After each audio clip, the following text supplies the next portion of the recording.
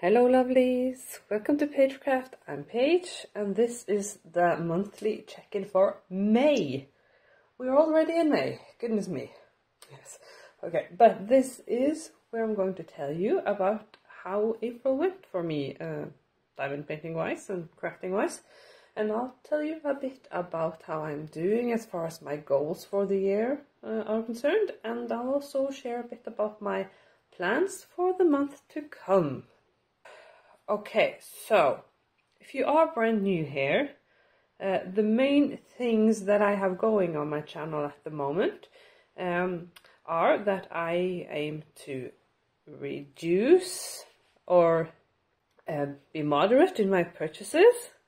So I have set a limit for myself to 2 diamond paintings a month, max.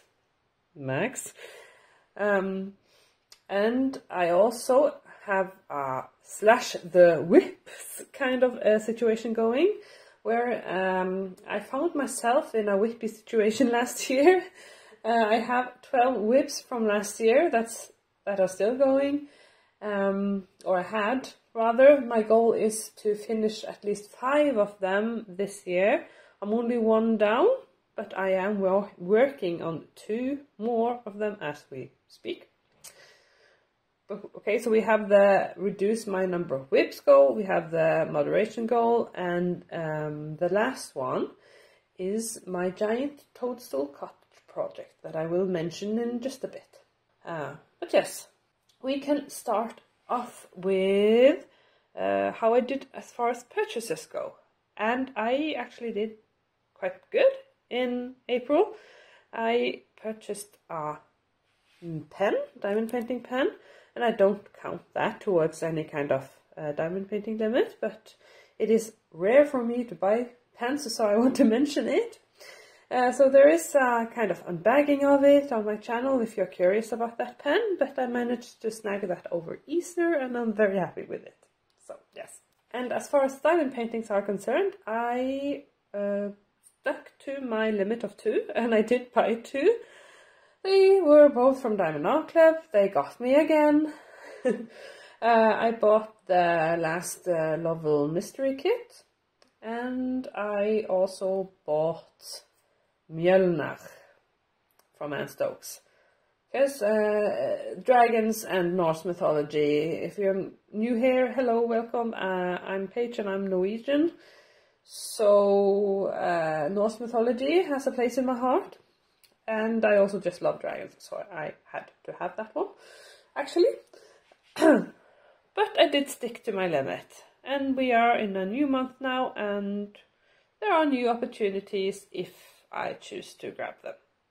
So that was how I'm doing as far as purchases go. I'm actually quite happy that I've managed to stick to my limit, because like a lot of you know, some of you are blessed with self-control, but a lot of us do enjoy collecting things, and saying no can be a bit difficult. So I'm very happy that I have managed to stick to my limit so far. But moving on to the diamond painting itself in April, we actually have a finish. It's a small one, but it's a lovely one. So the one I'm referring to is our Daisy friend right here. Now this is my first Diamond Dots kit ever, and I both started and finished this over Easter holiday. There is a separate finish and review on the channel if you're curious, but that is a finish. And I don't really get finishes every month, at least up until now. So absolutely worth celebrating, and it was a lovely experience. But again, there's more in the finish and review if you're curious about it. But here it is. So as I said initially, when it comes to my whip goals, finishing my whip goal, I am working on 2 of my older whips, and they are continuing from April into May. April didn't kick my butt as badly as March did, but April still had the Easter vacation where I didn't get a lot of anything done. And in addition, things have ramped up quite significantly at work. So April didn't have as much crafting time in it as one could have hoped. But I still got something done, and one of the whips that are going to stay with me, you will have seen last month, and it is our Easter Bunny basket. I put my arm in this washi, and now it won't stay down, but it's not the company's fault. Anyways, Easter Bunny basket. We are firmly heading out of Easter season, but that's okay. I am so in love with the colors in this kit. Really enjoying it. And I should be getting some more time. But regardless if I finish this month, and I'll get into why I maybe won't be able to finish it this month in just a bit. But regardless if I finish it or not, I will not put it away until it's done. I promised that last monthly check-in, and I'm still holding on to that promise. I'm not going to start anything new until this is done.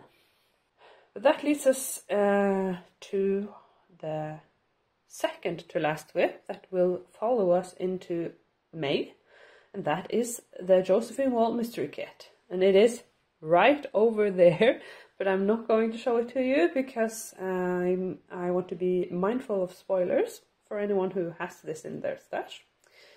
But I am participating in the Josephine Wall diamond painting along with that kit, and I am doubling down on finishing my 30 by 40 square for that event. So that will take priority over this kit, which is such a fortunate position to be in, because I am absolutely adoring both kits. And I'm kind of hooked on the mystery kit at the moment, so it's very promising as far as me being able to finish that square. Once that's done, I am going to pick this up again. So that is a lot of talking about my whips. I do have a third whip, and yes, if you're thinking, goodness me, Paige, that's a lot. Yes, it is a lot. I completely agree. It is a bit too much, but I need to stick to my guns. I'm not putting any, I said last month, I'm not putting this away or my mystery kit away until it's done. And I'm going to keep that promise. The last whip is my Toadstool Cottage project. And a lot of you are familiar with that series that I have going. But for those of you who are new here, a Toadstool Cottage is a 90 by 135 centimeter round drill canvas from Diamond Painting Shop. I'll put in a bit of footage from my latest update for you. But basically, it's a giant project that I have dedicated this year to completing. And I do updates on that project every second week. And both April and March I kind of kicked my butt a little bit, so I'm a bit behind, but we can still do it. We can still make it, basically. But if you are curious about that, there is a separate playlist on that whole project. So I'll link that below for you if you want to check it out further. So yes, that's a lot of talking. We have kind of touched upon May already, because our whips are going to follow us into May, but I have another goal for May that I will hopefully get done next week. I recently unboxed version 2 of Time Advisor by lovelies and Orlova, and the version 1 is one of my whips from last year that counts towards my goal of finishing 5 of them. And I put up a poll on my community page on how you want to see me solve this situation, since I have an updated version of that kit. And you really wanted a comparison series, and I have listened, and I'm going to make that a priority. The first step will be for me to film that comparison of the canvas and drills and such that I talked about in the unboxing, and that is what I hope to get done next week. So stay tuned for that. I am so excited about it. So I hope you want to follow along in all the nerdy goodness. And as far as the comparison series itself, I'm just teasing that a little bit right now because work needs to calm down a bit, and I'm not starting anything until this is done. But I can tell you that there will be a comparison series, and it will start this summer. Yes, very excited. And yeah, I hope a lot of you want to follow along. It will be my first time doing a comparison, and the more I'm looking at those two versions, the more fascinated I am. So yes, I hope you want to follow along on that one, and stay tuned for the initial video next week. Yes, that actually brings us quite close to wrapping up this check-in. But there is one thing that I want to show you and mention now towards the end. There is a video of this on my channel as well, but I want to show you my first cross stitch. Yes, I have, in addition to everything else, started cross stitching. And this is my very, very, very first printed canvas ever. There is an unbagging of this. It's from Oraloa. Same as the Time Advisor canvases. And I want to show you symbol clarity because someone asked for that. Just briefly. Not the best of images. And here is my progress. I've only had a few sessions, but I have quickly realized that this will probably take me the rest of the year to do. That is completely fine. This isn't really a cross stitch. I have quickly realized that this will probably take me the rest of the year to do, but that's completely fine. This is a very chilled kind of side project I have going. I very much enjoy doing it or working on it while I'm sat on the couch, or if I'm waiting my turn on some kind of game on the computer.